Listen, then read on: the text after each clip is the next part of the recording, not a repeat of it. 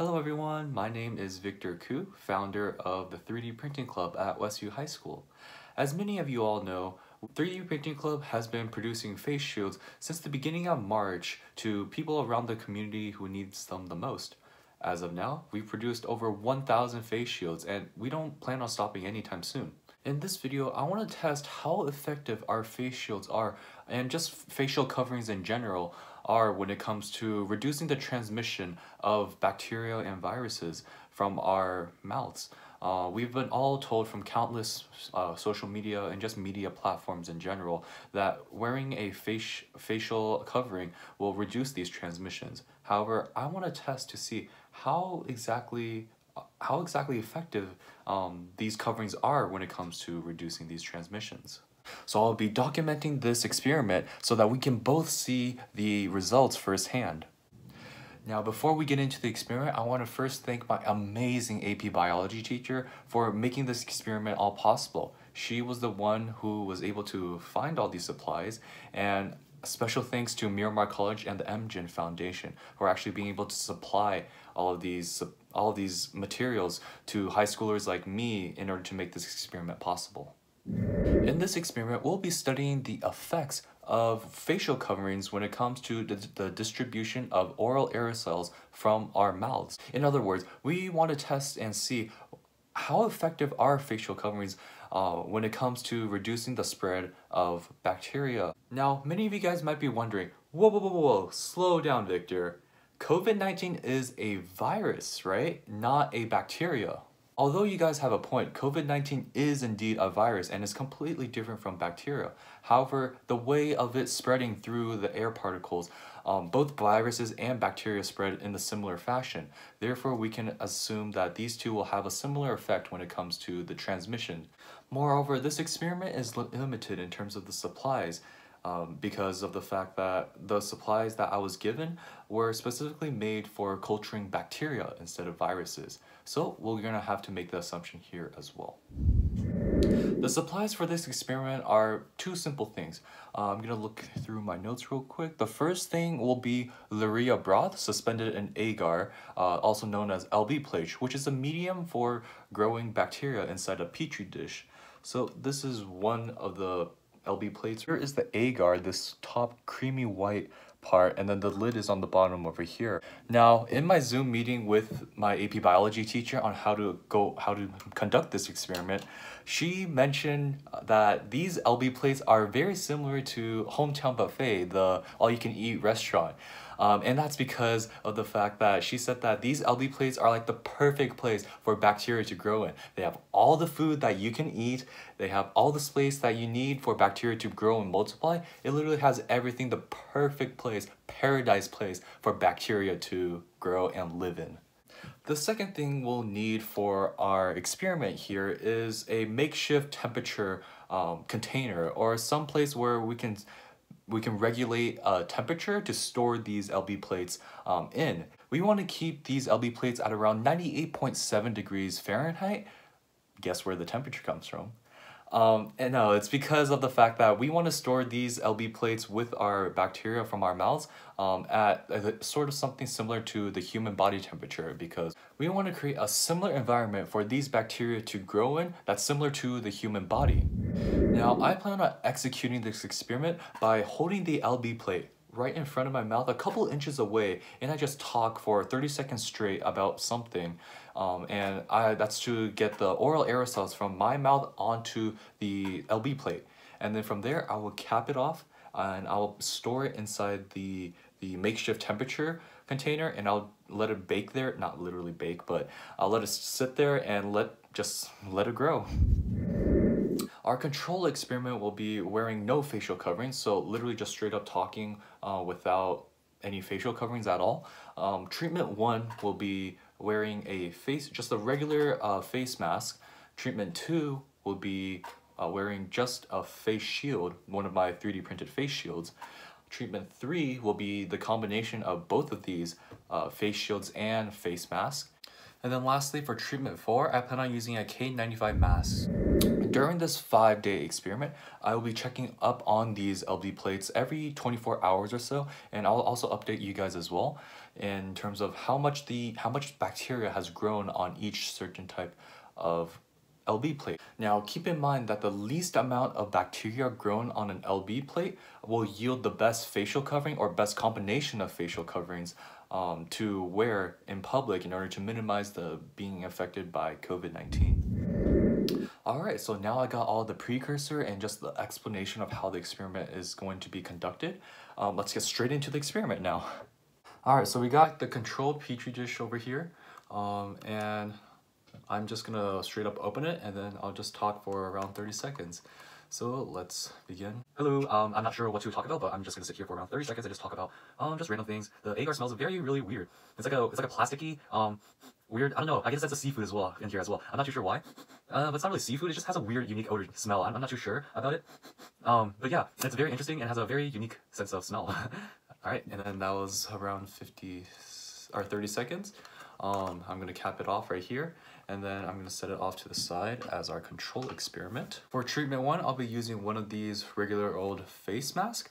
Just pop it on like this, stretch it out like this, and then use the wires. If you guys didn't know, there's a wire up here to bend it around your nose to really just seal it up in there. Alright, let's see how this one will do. We got treatment number 1 over here, which is just the face mask. And let the 30 seconds begin. I'm gonna keep on talking about the agar over here. The agar is a, oh wait, I can still smell the agar. The smell is very, yeah, I don't know why, I'm just saying seafood for some reason. Like the seafood, okay, maybe it's not seafood, but it has a really distinct smell. I don't know how to describe it, but like, it's just, I don't know what to say, man. Okay, I think that was 30 seconds right there, so I'm gonna cap it off again. Alright, so this will be treatment number 1. Alright, next we'll be moving on to treatment number 2, which is one of these 3D printed face shields that my club has been manufacturing since COVID really just began. So we got our treatment number 2 LB plate over here, and let's just keep talking. Seconds begins now. So, yeah, I don't really know what else to say. I mean, we've been manufacturing these 3D printed face shields for like a really long time, and it's a lot of fun. I enjoy going out and meeting new people and just really hearing other people's side of the story and how much they really need these face shields. And it really means a lot to me knowing that I'm helping out the community and just trying to benefit everyone. Okay, I think that was 30 seconds, so I'm gonna cap it off. And then I'll set it to side. Alright, treatment number 3 will be one of these face masks and a face shield. So we'll be doing the combination of these, and we'll just keep on continuing with our treatment number 3 over here. Timer starts now.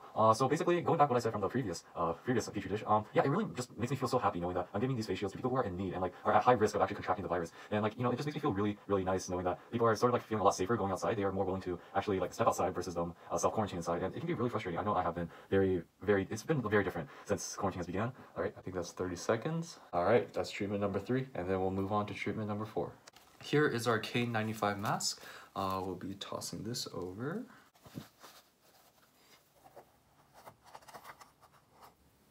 Oh, my hair is a mess now. We're gonna tighten it on the back over here. Now we got our K95 mask over here. I hope the audio quality isn't that bad. You can still hear me. And also excuse my hair because it's all over the place, but it's okay. And now we got treatment number 4 over here. So let's start talking for another 30 seconds. So yeah, going back from what I said from treatment number 3, it's definitely been a lot harder for me personally mainly because of the lack of social interaction. You know, in school I've always had enjoyment of talking with other people, but now it's really just me and my family. We've only been talking just that much, and then every day just seems so repetitive nowadays, and it's been tough. But I'm happy to have 3D printing giving me a source of motivation to keep us driving and trying to improve the community in whatever way possible. Okay, so that was 30 seconds. I'm gonna cap it off over here.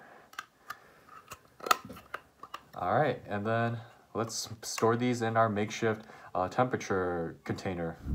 Alright, so I pulled my phone off my stand over here, and now I'll be showing you guys what the heating temperature container, I need to come up with a better name, but I'll show you how it works. Okay, so here is what the apparatus looks like. This is the heat bed over here, which will heat this little container storing the agar plates inside here, and we're hoping that this little container here will consist of a sort of a temperature that's similar to the human body.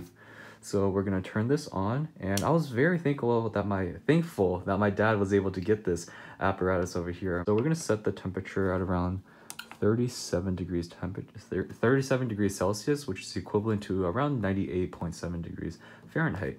So this is the heat. This is to let the device know that we wanted to heat, and we're gonna switch it up to 37 degrees. There we go. We have this little temperature measuring. Just take a look over here and see that it is indeed almost 98.7 degrees. So it's still has a bit of warming up to do. However, I did notice that on the sides it does get a little bit less than the actual temperature that we want, but I hope this is okay for this experiment. So I'll be putting all these agar plates inside over here, and I noticed that I'm gonna put every plate over here, the agar side up, facing upwards. So I'm gonna put it in here, and then I'm gonna there we go, and then I'm gonna cap it off like this, and then yeah, there we go. We will be checking up on this every 24 hours. It is currently 1 o'clock on July 28th. So we'll be checking up on this every 24 hours and see how much bacteria has grown on each treatment. So I guess I'll see you guys in 24 hours. Alright, so it's day 2 of the experiment. As you can tell, it looks a little bit different from yesterday. So I decided to add some bubble wrap because of the fact that inside, I noticed that the bottom part of the container here is a little bit hotter, and compared to the top part. In fact, there's like a 10-degree difference. So I decided to use some bubble wrap to try to insulate the heat so that even the top part is a bit warm.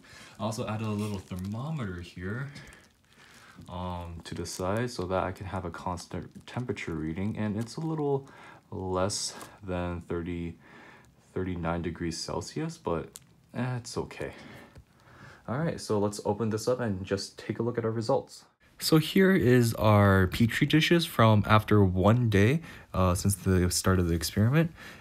Everything looks relatively the same as the first day. I don't see any bacterial growth on any LB plates. After analyzing it, I'm gonna put it back into the container, and then we're gonna wait for another 24 hours. Alright, so it's day 2 of the experiment, and today's the day that we finally get to see some results. So let me take the experiment out and let's see what we got. Alright, so let's begin with one Petri dish at a time. So we'll start with the control experiment. So here we have the control, as you can see. These are just some small milky white bacteria colonies that are actually beginning to grow.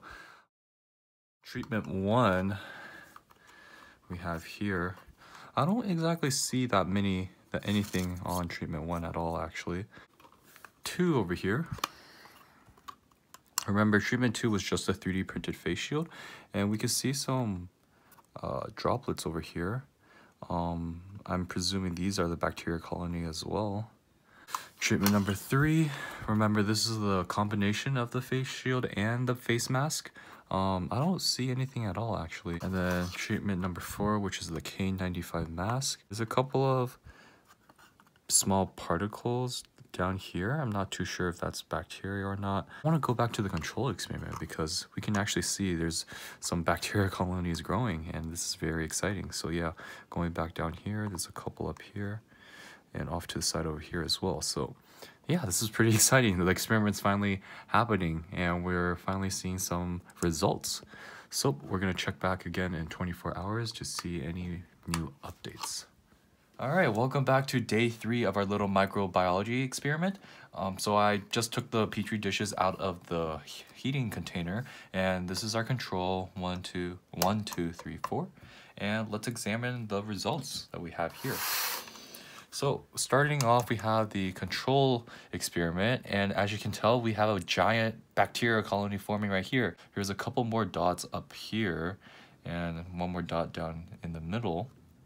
But this is really exciting. I'm super excited to see that we are showing results that the bacteria is actually forming on a Petri dish. Moving on to treatment number 1, I don't exactly see anything on treatment number 1. In fact, it looks pretty much the exact same as day 1, or not even day 1, just like the original petri dish. I don't see any bacteria at all. So this hints that A, wearing a face mask is a very good idea to minimize oral aerosols from transferring. Treatment number 2, we sort of see some little condensation similar to the previous day, but I just see some white dots.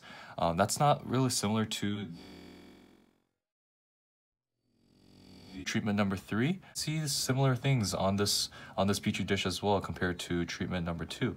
I just see some white water droplets. It appears to be water droplets, and I just see it scattered all over the top side. All right, treatment number 4. It's pretty much the exact same. The N95 mask is doing its job. I don't see any bacteria colony. I just see one of those white droplets up here. All right, welcome back to day 4 of the experiment. Here is an overall look of all the petri dishes together, and as you can tell, we can actually start noticing some bacteria colonies growing on the control experiment. So why don't we take a look and start it off with that. So obviously there's one giant bacteria colony over here, and then there are some other bacteria colonies that are here, but it's a little hard to see. For example, here's one over here, one over here, and then one over here, and then one over here. Treatment number 1, which is just a face mask, and I don't see any bacteria colonies forming at all. This is quite interesting. Treatment 2 over here, I don't see anything either. It looks the exact same as treatment 1, and I don't see any bacterial colonies forming at all. All right, treatment 3 is where the interesting part comes in. So if we take a look at it, notice here, it's really weird. I've noticed I see a bacterial colony forming over here, and keep in mind that treatment number 3 is both the face mask and the 3D printed face shield, and surprisingly we see some bacteria getting through on this petri dish, so that's a pretty big surprise on my part, especially when there's no bacterial colonies forming on treatment 1 or treatment 2. So this definitely comes as a surprise, but this is a pretty interesting observation. Other than that, that's pretty much all the bacteria colonies I notice here. And then treatment number 4 is our N95, and I don't see anything at all either with this one. All right, cool. So here is an overall look again of all the petri dishes. All right, so now we're gonna put these back into the container, and we'll see how they form tomorrow. All right, so welcome back. It's day 5, and today we have some very surprising results, as you can tell from the petri dishes right now. But let's take a look at them one by one and see them individually. For the control experiment, it looks pretty much the exact same as yesterday. We have a couple of dots that are forming, these bacteria colonies that are forming over here, and they grew just a tad bit, but not too much. Not too much compared to treatment number 1 over here. There is a massive bacteria colony growing over here. This is such a surprise because yesterday we saw nothing on treatment 1, but today there's a giant bacteria colony forming over here. That's a lot bigger than the control experiment. Here's a comparison side by side. It's massive. Like, whoa. Okay, I did not expect that at all, especially because we've all been told to wear face masks to help prevent this kind of spread. So this is quite very interesting. Treatment 2 is our 3D printed face shield, and as you can tell, there's quite nothing actually. The same as day 1 of our experiment. I don't see any bacteria colony at all forming anywhere. And treatment 3, which is the combination of both face mask and 3D printed face shield, there's just one small bacteria colony over here to the side. But other than that, that's pretty much it. And then lastly, the K95 mask is doing fantastic. I don't see any bacteria colonies forming at all on this petri dish. So if we take a look at all the petri dishes again, here's an overall look again. And just wow, in just comparison with treatment 1 compared to everything else, this is massive. All right, and today is supposedly the final day of our little microbiology experiment, But I decided that I'm gonna extend the experiment just a tad bit longer because we are starting to see some massive results and results that are actually quite different from what we've all anticipated. So I want to keep the experiment going a little bit longer and see maybe until the bacterial colonies start getting out of control on each petri dish, because this is quite interesting seeing all these results happening so quickly as well now, and I just can't wait to see more about how these petri dishes will change in the next couple of days. All right, welcome back to our experiment here. We are on day 7, and as you can tell, there's a lot of changes over the past 2 days since we last looked at this. But for now, let's take a look at them one by one. So as you can tell, the control experiment is the same old, same old. There's a bacterial colony growing here, and there are actually some scattering bacterial colonies as well. Here's one over here, another one here, another one here. However, here's the big one, as you can tell. The biggest one, or biggest results we've seen since the previous days, which is this giant bacterial colony forming over here. If we take a ruler, actually, we can measure it to be at around 2.5 centimeters. So this is a definitely huge surprise. The treatment 2 is just a 3D printed face shield, and wow, look at this. I don't see anything at all still with this petri dish over here. Treatment number 3. We see a little small bacterial colony forming right here, but other than that, that's pretty much it. And then treatment number 4, which is our K95, I don't see anything at all either. All right, so if we bring back all these petri dishes just for a comparison, look at this. This is massive compared to everything else. And like I thought the treatment 1, which is just the face mask, would be the least preventative, or at least like one of the better ones, not the worst one, as you can tell here. But everything comes as a surprise in life. Let's check on this in another 2 days. All right, welcome back. Today is day 9, and I'm pretty sure this is going to be the final day of our experiment over here, and we have some massive results going on right now, as you can tell. But let's start in order. Let's start with the control experiment. The control experiment looks relatively the same as the previous days. As you can tell, there's just one massive colony over here, and then just some other scattered around, but they haven't really grown since the past 2 days, which is a little bit surprising, especially when we have treatment 1 over here, which is what is this? This is massive.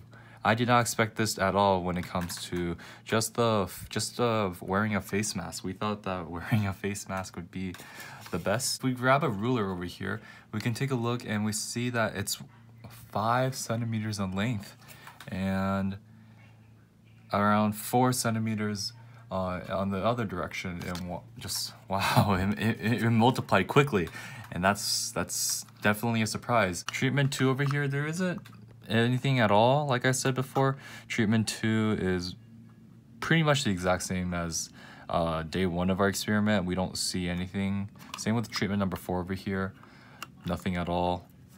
And then treatment number 3, we just have one bacterial colony forming over here. So if we take a look at all of these compared to each other again, our control 1, 2, 3, 4.